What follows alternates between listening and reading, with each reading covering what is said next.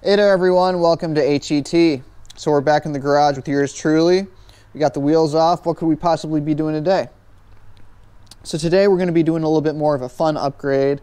So we're going to be changing the OEM rubber brake lines to these new braided units that are stainless steel from Stoptech, so you can see the part number there. So I'll have links to the description to these ones for the front and these ones for the rear, as well as any other tools or equipment or other parts that I use in this video. So please use those to support the channel. That's where all those funds will be going. Also remember to like and subscribe. So why might you want stainless steel brake lines? Well, let's go over the drawing board and we'll discuss it. So your brakes are part of a hydraulic system, which basically composes an incompressible fluid, and then you'll have two plungers, an input and an output. So this would be your master cylinder here, and then here you would have all of the pistons and your brake calipers that are pushing on your pads, which push on your rotors and help you stop your car. So again, the idea here is that when you press on your brake pedal here, you're generating a pressure, which is, the force that you're applying to your brake pedal divided by the area of the piston inside your master cylinder, which generates the pressure throughout the system. So pressure that you're applying at your brake pedal is going to be equal to the pressure in the master cylinder, which is equal to the pressure at the pistons inside your brake caliper.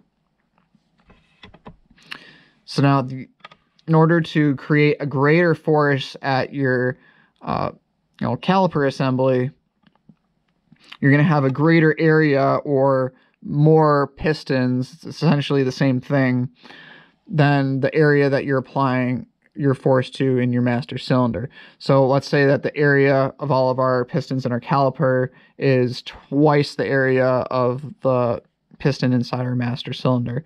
Well, we can see here that since pressure is equal to force divided by area, and if our area of our pistons in our caliper is twice that of the master cylinder, we're going to have twice the force. So we're having a full force multiplying effect. Now this does come at a trade-off for distance, right? So if we're dealing with an incompressible system here, so the volume of the liquid in the system is always going to stay the same. So if we're displacing, some amount of fluid in our master cylinder, we'll say the displacement is equal to D1. So this is the amount that, we're essentially pushing down on our brake pedal. If our area of the pistons in our caliper assembly is twice the area of our master cylinder piston, then we're going to only be traveling half the distance, right? Because the volume need to stay equal. Volume displaced is equal to the area of the pistons times the displacement. So to keep that volume of displaced equal, the distance displaced at the A2 is going to be half of the distance displaced at D1. So now what happens if we have some stretch in our brake lines because we're using rubber brake lines? Well, essentially now that the volume that we're displacing by pushing on the pedal is now not only going to be equal to the volume displaced by our pistons on our caliper, but it's also going to be we're also going to have to add in the volume displaced by our brake line stretching here. So we can see here that we're just going to let the area that our brake line comprises be some constant here. But now we see that instead of before, we had, the delta of the displacement at our pistons in our brake caliper equal to 1/2 of the displacement of our master cylinder.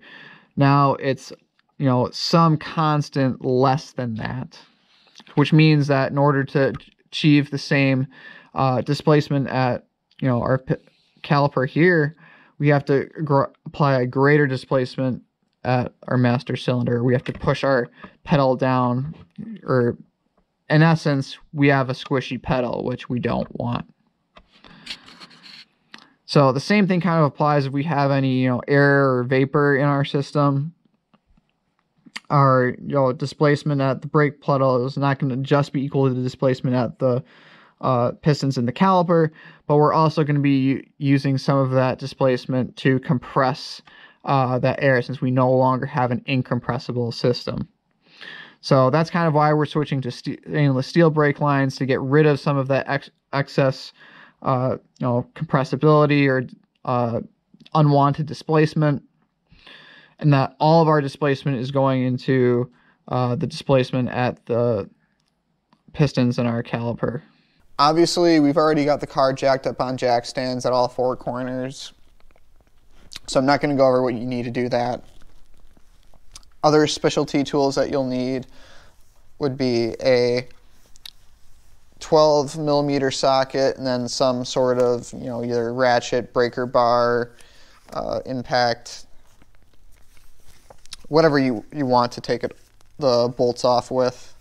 So you'll need that for this bracket here, then also the one that goes on to the caliper itself, which we'll show later on.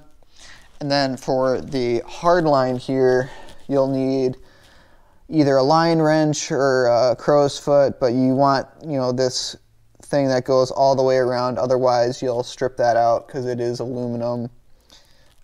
And if you do strip that out, replacing the hard line is not something that we want to be doing today. Okay, then of course, because we are dealing with brake fluid, which is highly corrosive and toxic, we've got our safety glasses on, I got gloves, long sleeves as well, which probably aren't long enough for this, but whatever. Anyway, we'll get going here.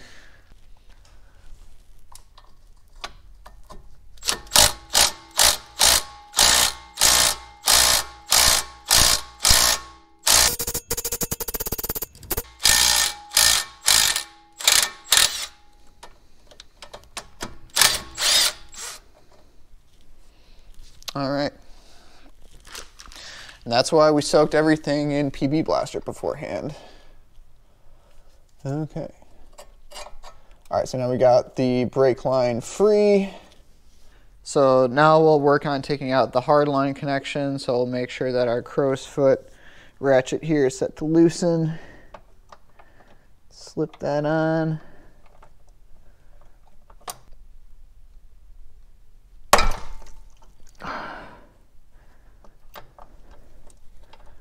There we go.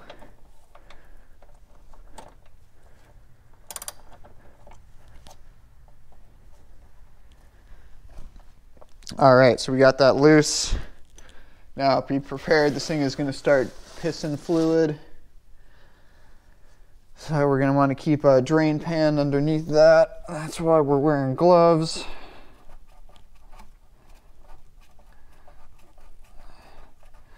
Keep in mind that this thing is also highly corrosive to paint.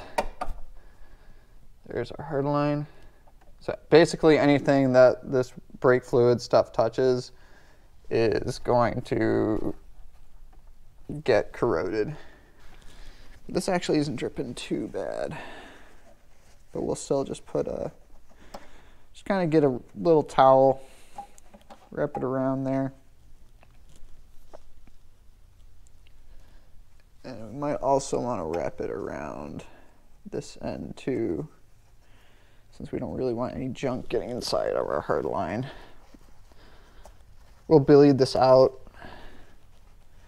later, but still want to try to keep this as clean of a job as possible. All right, now that the hard line is out, we'll work on removing this bracket. It's all rusted.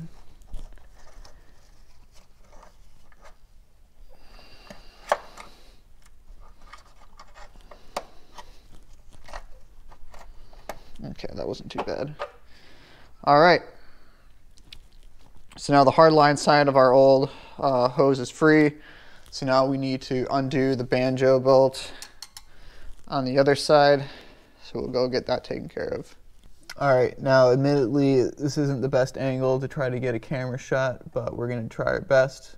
So the next thing we need to do is get this banjo bolt off of the brake caliper, and then our brake line will be free.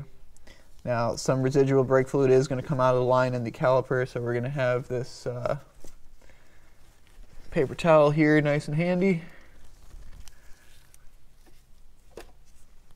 That we will work on getting this guy out of here.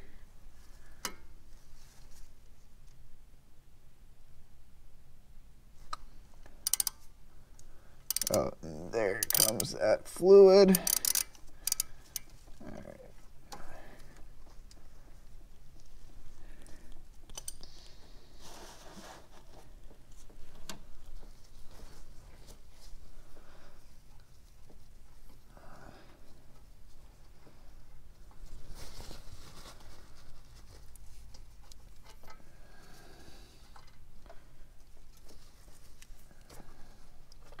And there's our old brake line.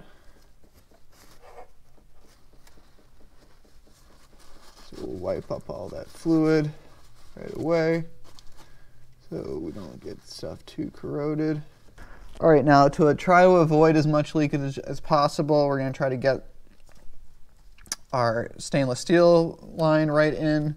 So we got our new banjo bolt, and then we got the 2 copper crush washers here on either side of the line, and we're going to start threading that in. This is not easy to do at this camera angle and film at the same time. So right now we're just starting to thread it in. We don't need to get it all the way tightened yet, just so that's not leaking everywhere.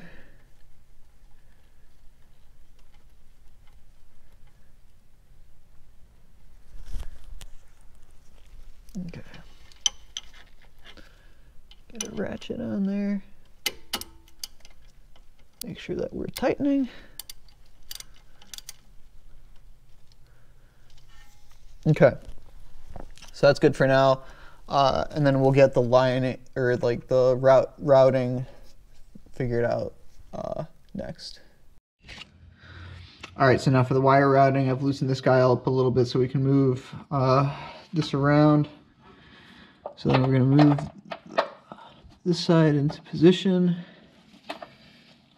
and it should have some tabs that it more or less lines up with.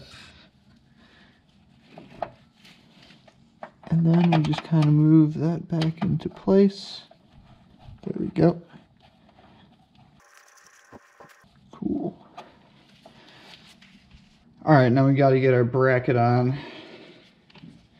So it should go on like this so that these uplifted edges here kind of provide a compressor or tension load on those grooves,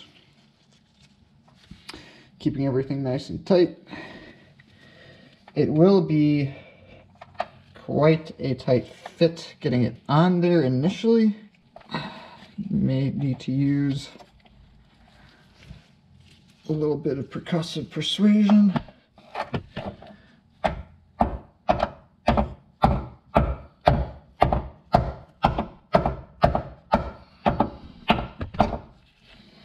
Go.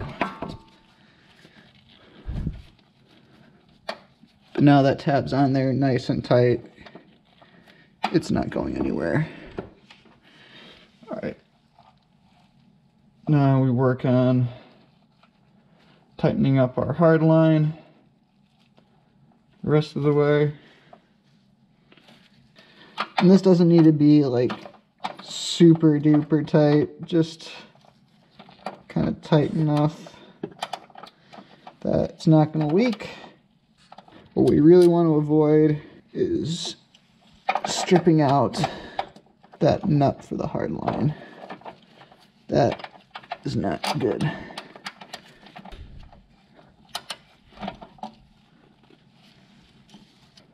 Alright, that seems like it's nice and tight. It's not going anywhere.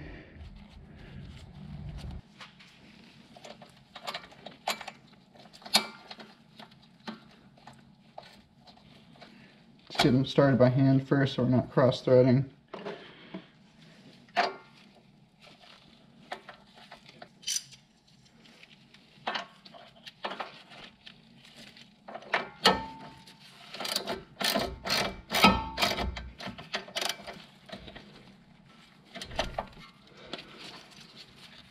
All right.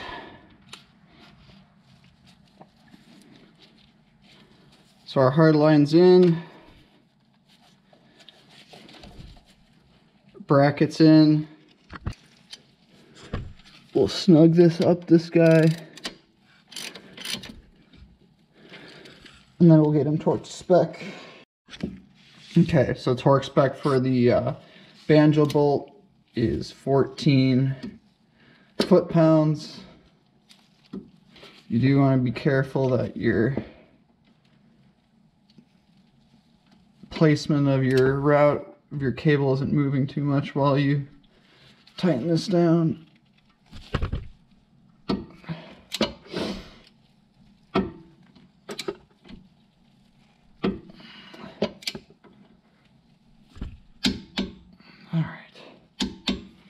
There we go. All right, our routing looks pretty good. Don't really see any major kinks in here. So I'm gonna call this done. So now we'll move on to the rears. So now the rear isn't a whole lot different from the front, so I'm not gonna spend a whole lot of time on it. The main difference is just that instead of having a bolt holding in this mounting point in place, you have just another one of these retaining clip type things. This one is really, really rusted, so I'm just going to take it off camera. All right, so if yours is really rusted like mine, the best way I found to do this is get like a little screwdriver, go under the car, and then kind of wedge it in underneath the tabs where it kind of spring clips in. Then you can just kind of break off the rust and get it free.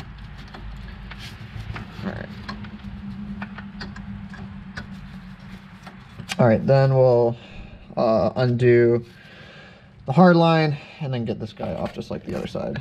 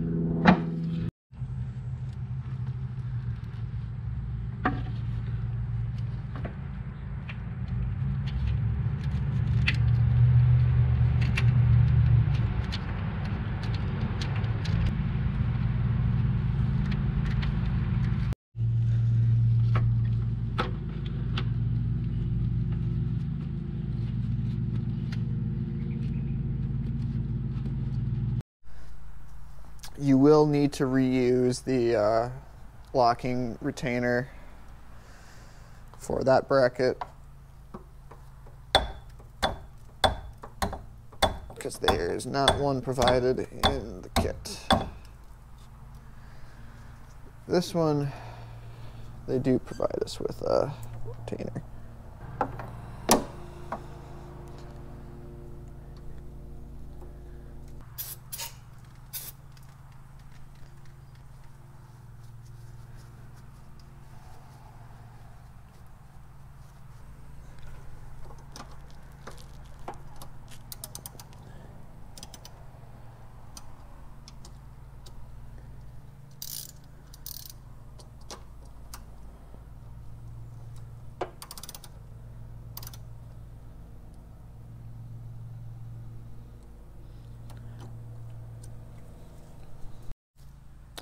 This will be torqued to the same 14 foot-pounds.